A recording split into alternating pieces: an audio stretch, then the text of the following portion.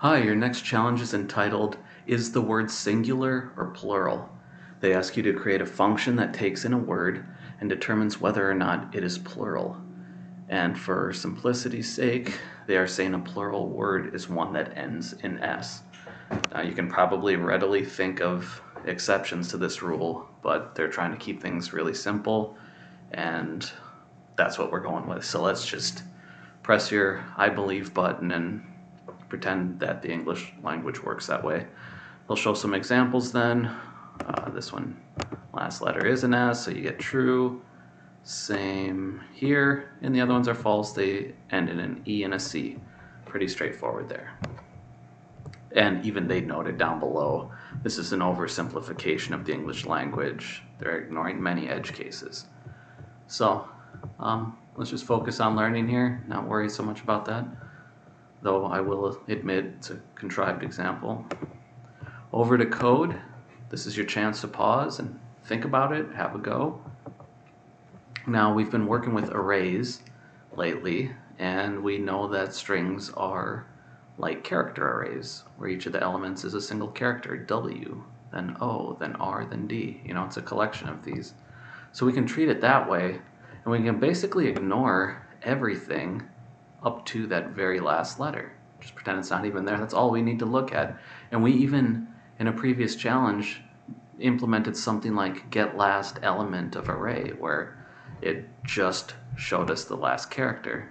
And it's probably intentional on this website's part. They're trying to lead you into seeing how you build these methods that build on each other to make more features, bigger projects. They work together.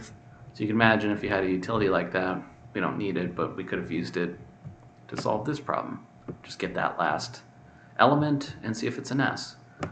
We can do the same thing, and we'll do that now. Return word substring. Remember, we learned that one. And we have to give it an index at least, and also the number of characters we want. But if you remember that trick we used last time, if you don't provide that second argument, it's just going to take everything after the index you provide. So to get the last letter, we want word dot length. That's the last one. But we want to go -1, right? Because we're doing zero-based stuff. So that's going to get us just the last letter. That's certainly not a Boolean result. We can be a little more wordy about this too. At first, that's usually how we do it. We try and implement it in a clear way, and then we can get more concise and pretty with it if we want to. So let's start with this. Char last letter equals that. And then we can simply return if last letter is equal. Remember those double equal signs.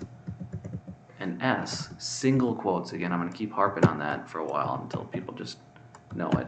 Single quotes denote a character, a char, and the double quotes are for string.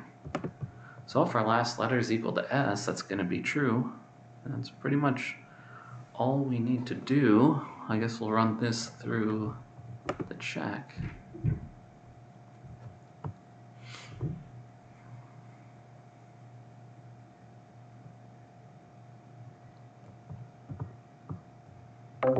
Okay, we got an error. Cannot implicitly convert string to char.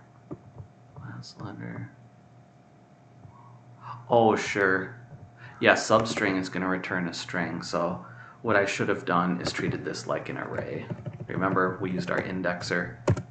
These square brackets let you index right into the array. So we can treat the word just like it's an array. Let's do it that way.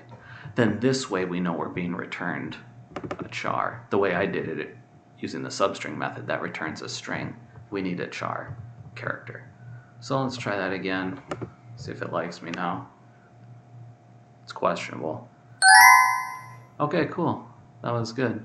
And then again, to be concise, you can omit creating this temporary variable. Helps with readability. You could just as well take this part and substitute it in like this. Get rid of the temporary variable. And I think this would be just as well, yeah, same thing. But I did also want to mention something about the regular expressions that we did. They would be very useful here, and it's a reasonable attempt to solving a problem like this. So I'm going to refresh this to clear it, and let's do one with a regular expression as well. That's really what they're meant for, is this sort of matching patterns. They're very common for finding telephone numbers in the right format, email addresses, consider an email where you have some text, then you need an @ symbol, then some more text, and then a period, and then some more text, and they're perfect for just quickly validating input. So we'll do it here. If I remember right, we needed using system text regular expressions. Should be good. Then we need a pattern that we want to search. And our pattern, in our case, all you want to do is see that S, the letter S return, is at the very end of the string. So inside these square brackets here, I'm putting the letter S, it's to match, and then I'm going to use this $ symbol, and this is saying that the S needs to occur at the end of the word. The $ denotes the end, and I think it's the caret symbol if you wanted to do the same thing with the front, like it started with an S, but I don't care what it starts with. I only care about the last letter. And so then we can return